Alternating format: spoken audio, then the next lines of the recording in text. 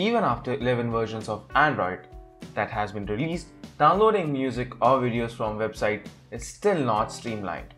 So today I'm going to show you how you can download almost any song or video from online websites like Facebook, Dailymotion and much more. So let's get started and have a look.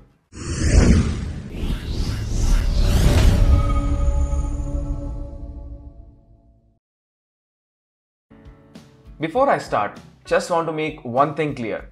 At Guiding Tech, we neither condemn or condone piracy. It is your responsibility to follow the law of your land and not download anything that is illegal. Now that we have made our ground rules clear, let's go ahead to the Play Store and install the app Swift Downloader. And of course, the download links will be mentioned in the description of this video. The app will help you download videos except from YouTube as it violates their terms of services. After you've installed, launch the app and you'll get a simple browser to start with. Now to download music or videos, just search for it and Swift Downloader will give you the links to audio, video and even the torrent files. You can then download directly using the Swift Downloader itself.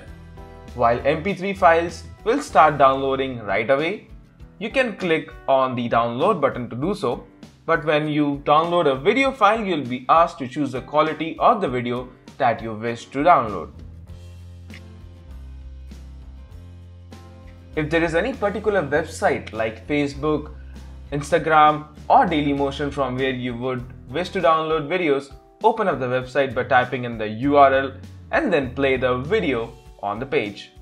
Once that's done, tap on the download button that you see at the bottom of the page and you'll get the option to save the video.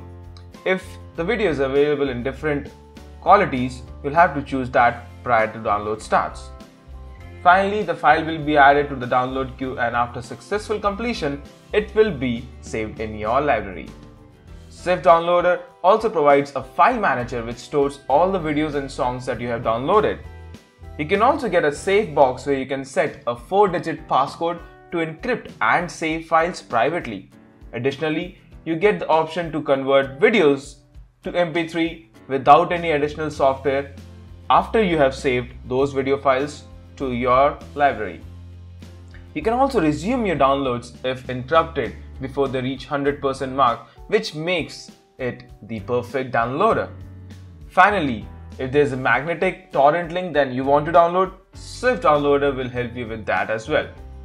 Now under the settings, you can change the default folder where Swift Downloader saves the downloaded media files, plus you get the option to lock the download when the phone is just connected to Wi-Fi network to save your cellular data.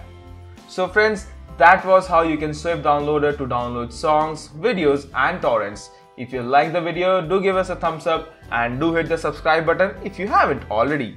This was Ashish from Guiding Tech and until next time, take care and have a wonderful day.